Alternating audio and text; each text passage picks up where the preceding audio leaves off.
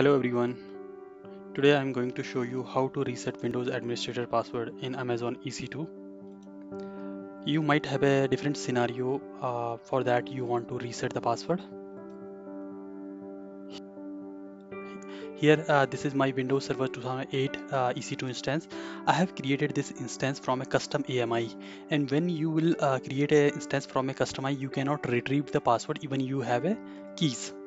Okay, or you might have a different scenario, you want to retrieve the password. Let's say you have created the EC2 instance from custom AMI and you want to retrieve the password. So you will get this message. It will clearly say you can reset it using a Amazon EC2 configuration service. So you cannot directly reset the password. You need to follow some step to a reset password. So I will show you in this video how you can reset that password. Okay. So first step is I will create a one more EC2 instance. Through that instance, I will access my Windows server and then I will change that configuration file which was mentioned in that message. Okay. So here I'm going to create a one more EC2 instance. I will take a Windows and will take a default instance which is eligible for a free tier. Let me give you the name like a YouTube Windows 2019, the default image, and the rest of the things I will not change. Key pair, you can either create a new key pair or you can use existing. I'm using my existing, which I have used in a Windows Server 2008 as well. Security group is the same. You can create up to you. You want to create a new, you can create. I will use existing where I have already enabled my system IP as a whitelisted. So yeah, so I'm taking the existing, and yeah, that's it. You can create a launch. Click on the launch instance and then a new instance will set up. Okay, now you will go back. Yeah, here you can see we have one instance is already running, second is in a pending state. The first step we have done, we have created one EC2 instance. The second step is I need to shut down this. Okay, stop instance. Okay, why I'm stopping this? Because I want to detach the volume of this EC2 instance and I will attach on this one 2019. I will detach from a 2008 and attach in 2019. Then I will do a logging in a 2019 and will change the configuration file. Okay, now my instance is running, but before that the instance is running, I can go here and click on the storage. So in storage I will get all that volume which are attached to the this EC2 instance. So currently is the only one volume is attached, and which is a main one, root volume. I will select this and detach volume. You cannot detach a volume while EC2 instance is running.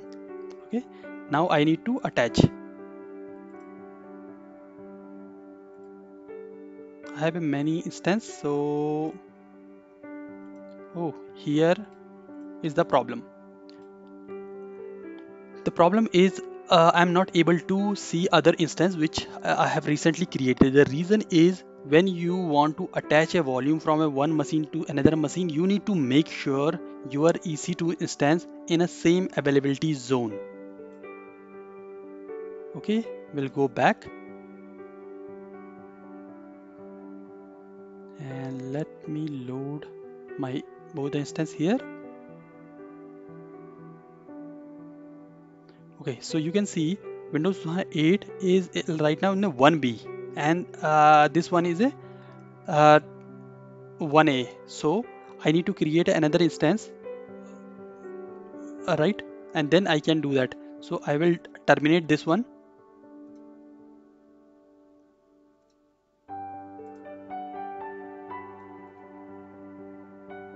Okay, we'll create a new one. And this time we will make sure we are launching in a 1B only. So I will put a same name, YouTube Win Server 2019. Okay, just I have made a small changes. Win Server 2019. operating system, I will select again the same Windows, and the base image is the fine, instance type is fine. I will select a key pair, the same existing one. Here in the networking setting, I will select my security group, launch wizard 1. Here subnet, based on the availability zone, the subnet list will show. So we'll click here, and let me, here is a no preference. We need to see what is a 1B, right? This is a 1B. Okay, rest of the things will remain same, and launch instance.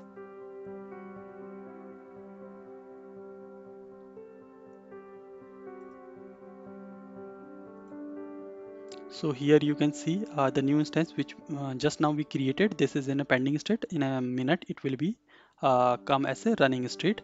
So meanwhile we can go in that our instance Windows Server 2008, and we already detached the volume. Now what we need to do, we need to attach that volume, right? If now I will go back here and we'll go in a storage section, it won't show us because we already detached. Okay, now we need to go here in from volume. Okay, so here we will get all the volume, but here you can see that available one which are available. So mm, we have in a 1B, right? So I can select this one and attach a volume. Yeah, so it's showing me YouTube's Win Server 2019 is the running state which newly created, right? Device name you can keep default and then attach a volume. So far what we did, the first step, created another EC2 instance, then detach a root volume from Windows Server 2008 where we want to reset the password. Now we attach with a newly created instance. So 3 steps we done, right? The fourth step is we will log in and change the one setting in that root volume. Okay, for that I will go back in instance. So here we have a instance is running. Let me download my file, RDP file here, download, save. Username is the administrator, and to retrieve the password we need to please wait at least 4 minutes after launching the instance. So we need to wait couple of minutes when that instance is fully ready. So I will just pause my video and will come back on this screen again.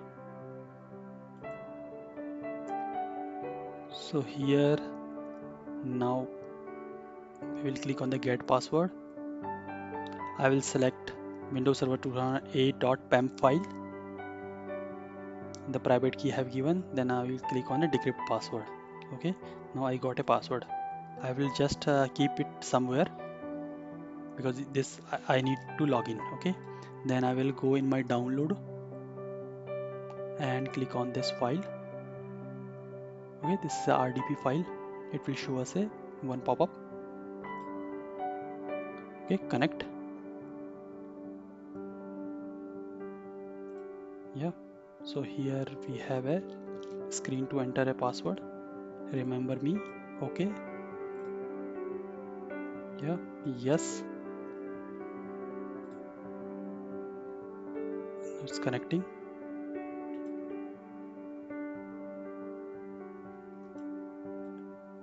So now we are able to access, right? So but if I will go in my computer, I can see only the one drive which is a root volume, but I am not able to see other volume which we attach. For that we can search our disk manager.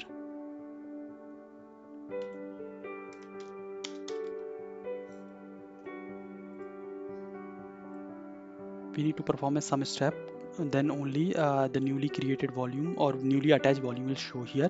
So here you can see this volume is available. We need to right click and online. Once we will do a online, that's it. You can see the D drive is available here.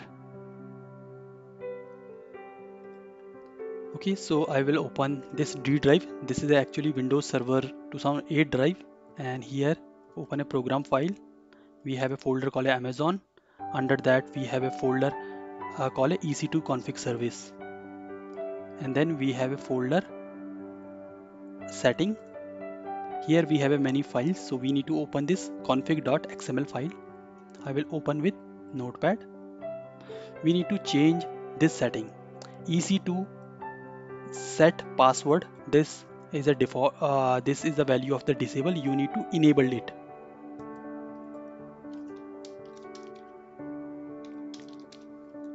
And you need to save it. Yeah, that's it. Now you can again detach this volume, so we can attach with the original EC2 instance. So right click, offline, right? And we can close this one. Now we are back to AWS console. What we can do, we can detach our original volume from this instance and attach back to a Windows Server 2008. So for that we need to follow same step. Go in EC2 instance, then move into a storage section. Here we have a second one volume, right? We can click on that volume,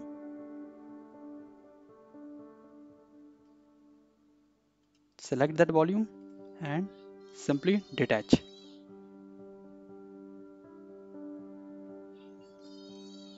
Now to attach that, oh okay, this attach is not coming. You can wait a couple of seconds. Now you can again click and you can wait. Generally it will take a few seconds. Yeah, you can see attach volume is coming. Now you can select Windows 2008 or your original machine, and here when you are attaching the volume as a root, then you need to make sure you are giving the volume name or device name like this. Okay, just copy paste the value showing here and attach volume. So you might have noticed one thing. I haven't stopped 2019 while detaching the volume. The reason was that was not a root volume.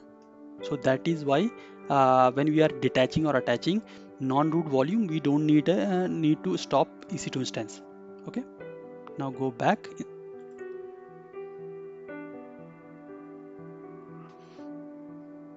The EC2 instance is loading.